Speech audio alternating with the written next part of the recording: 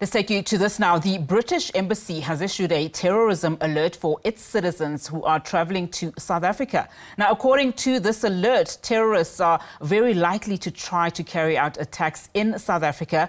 According to media reports, the Department of International Relations has rubbished the alert, calling it unfounded with no evidence. In October last year, you will recall, of course, the US issued a similar warning alert that terrorist attacks might take place in Sandton.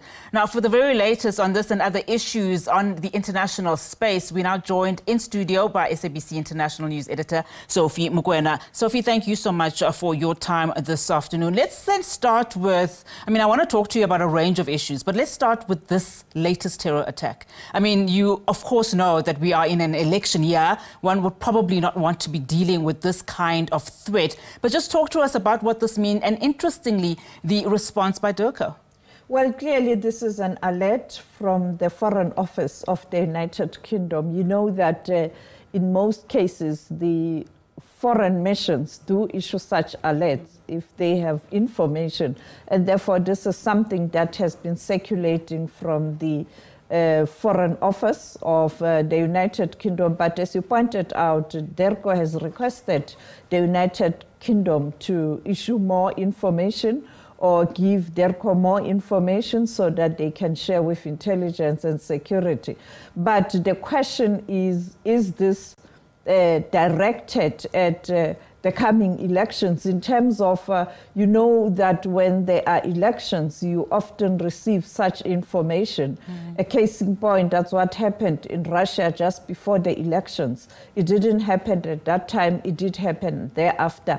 And we know that the Americans had issued information to warn the Russians about this, but they didn't believe it, but it then happened now. I think South Africa, in this case, requesting more information. They are already doing their own research in terms of intelligence. I've spoken a few minutes ago with the Office of the President. You know that Dr. Naledi Pandor is traveling with President Ramaphosa in South Sudan, asking that the minister respond to these allegations or this report or maybe this information. And we're looking forward to perhaps get a video link or a video recorded message from the minister talking about this. But this is something that you can't take light, but at the same time, you can't make the whole nation to panic, particularly ahead of elections. No, you're absolutely right. And just talking on your point, it wasn't an election year, but we know, of course, that the US had also warned Israel of a possible attack by Hamas. Now, staying with the Middle East, I want to talk about the United Nations Security Council's meeting tomorrow. Of course, this is an important one. It will be talking about issues in the Middle East, but also the Palestinian question. There is, of course, a question of can Palestine join the UN as a permanent member? Just talk to us about that meeting. This meeting is supposed to happen today, but we know yesterday there were attempts to push the meeting to Friday. Now the information is that this meeting will get underway at 4 p.m. South African time with statements. We know that it is at the ministerial level. It's not just the diplomats of the respective countries within the Security Council, the 15 countries and the 2 affected countries, but the foreign affairs ministers. We saw a few hours ago the foreign affairs minister of Iran arriving in New York. And therefore, clearly, this is a high-level meeting. It's going to start at 4 with the Secretary General, Antonio Guterres, making the statements, and the 15 member countries will weigh in. And then later, the 2 countries that are affected, Israel and Iran, will also talk about their views. And also Palestine, because the main meeting is around a request by Palestine to be accepted as a full member of the United Nations. As you know that currently Palestine has got observer status and therefore they want to be a full member. And we know that it is a contested matter.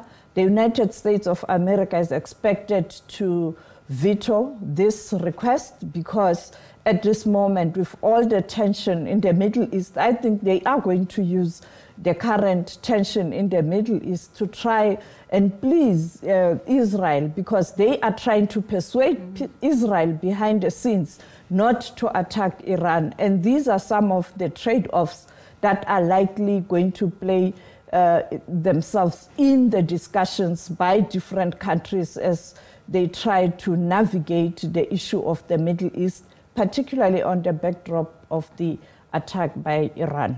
And I want us to talk very briefly about Iran. I mean, of course, we know, as you say, that, you know, there are talks behind the scenes trying to see if there can be a peace solution to this imminent retaliation by Iran. Let's talk now about the EU sanctions that have been ramped up against Iran. Will they in any way, you know, prevent a larger scale retaliation from Iran? These are Israel allies trying to manage the situation, because the fear is that if Israel does retaliate, Iran has already issued a statement that they will double what they did weekend. And we know that Iran has got strong military capability, and the sanctions, particularly targeting the drones. You know that Iran is one country that is manufacturing these drones. We know that even in relation to the war in Ukraine, there were reports that some of the drones that are being used there are being imported from Iran. And therefore, it has got a very powerful arms industry. We know that in recent days, the problem we have around the globe, it is the arms industry. And therefore, countries such as Iran, who were isolated, had ample time to capacitate themselves, including, we are told, the nuclear capability. You know that America was in talks with Iran to try and persuade Iran not to continue with its nuclear program. And therefore, it is not a country that you can undermine, and therefore the sanctions are aimed at stifling Iran. But we are told that what Iran has done in recent time, they've sold a lot of oil to countries such as China, so they are sitting pretty well.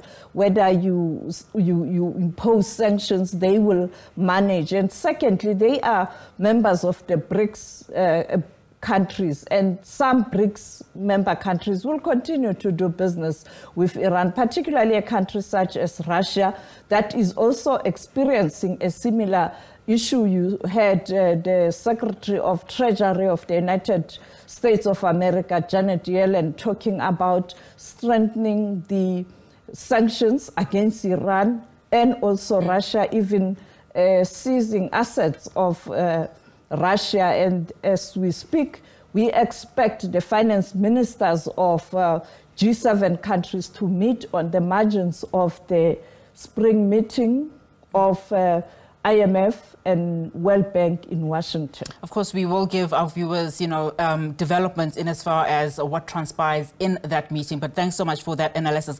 And finally, as we wrap up our conversation, just looking at what's happening globally, I want to talk about what is being earmarked as the largest and possibly the longest election that will be running in India. Of course, a lot of moving parts here in this particular election, as the incumbent obviously also enjoying this large-scale, approval ratings of 80% we are hearing. But just unpack what we can likely expect tomorrow when India goes to the polls. Well, we expect many people in India to endorse the current Prime Minister, Modi.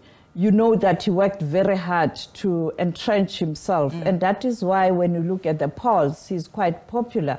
The G20 meeting that he hosted in India last year, again there, entrenching himself at the global scale. And also being a member of BRICS, he's got also good relations with the United States of America. And in relation to the current standoff in the Middle East and in Russia, taking a neutral position, not agreeing to be dictated to, depending on the interest of India.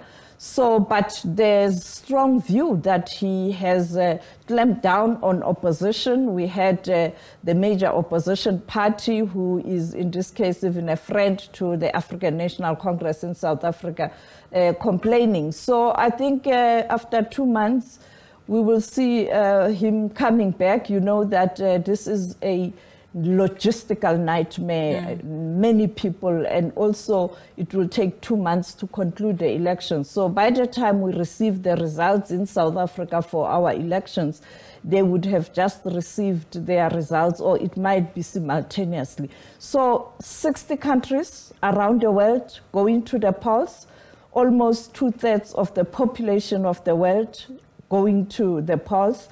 It is a massive, massive elections. We're still waiting for the United States of America on the continent. And we will have Ghana, you have Namibia, you have Botswana, but there are other many, many, many countries that are going to elections. Interesting. And of course, that explains why certain leaders like Modi are remaining neutral in as far as many, critical agenda items are concerned. Including South Sudan, where the president is right now. Yeah. He's flying back today. And we know that the purpose there was to mediate between Riek Machar and also Salva Kiir, because they must go to elections.